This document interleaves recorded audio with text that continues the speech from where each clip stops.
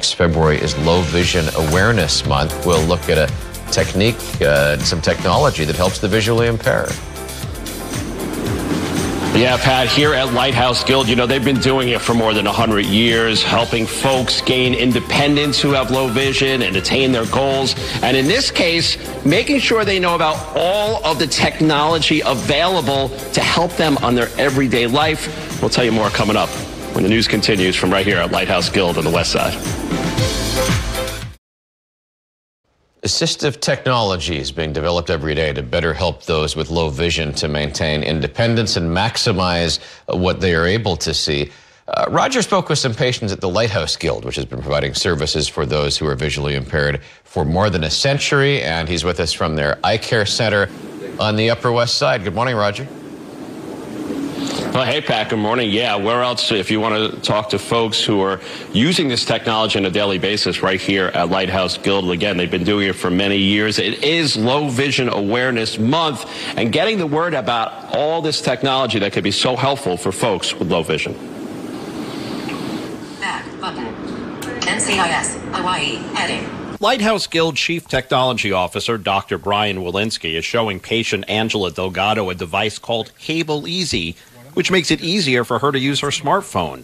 Delgado has glaucoma, which has led to vision loss, and uses several adaptive devices to help her in her daily routine. Some of the technology, like my phone, I used to always use Google Assistant. So now I'm learning how to use the TalkBack. It's like an accessibility app. It helps me navigate from place to place on the screen, and it reads the text out loud to me. Delgado is just one of the patients here at Lighthouse Guild who are being introduced to technology to assist them.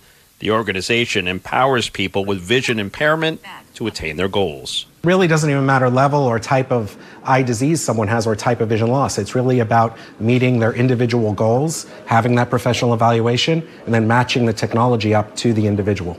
Meta, look and tell me the menu in front of me. Bill Graham, who's a low vision patient and also volunteers at Lighthouse Guild, uses a variety of tech items, including Ray-Ban Meta glasses, which can take a picture and describe through audio what is in front of the person wearing them. It's very important because I've lost my ability to read, but I see certain shapes, and I see you, I can see your outline and things, but I can't read. So now I can find out what's on the menu, but I can ask, is there steak on the menu? And what are the prices? And they tell you the prices. Move document up or your head down. For Angela Delgado, the assistive technology has been a huge help during a time when she is still adjusting to losing her vision. I can't run from vision loss because vision loss is with me everywhere I go. So it's like running from me, and I want to live today and live a quality of life, not a life of, despair. As Delgado says, it's another step forward in her life, and she must keep going no matter what happens. Find out more about all of this technology or make an appointment for a low vision exam at lighthouseguild.org.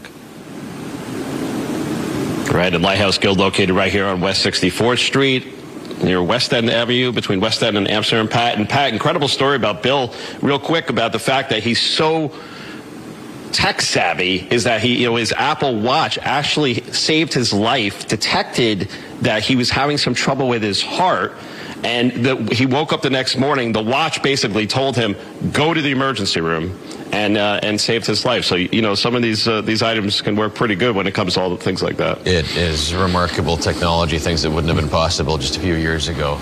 Roger, thank you. Yep.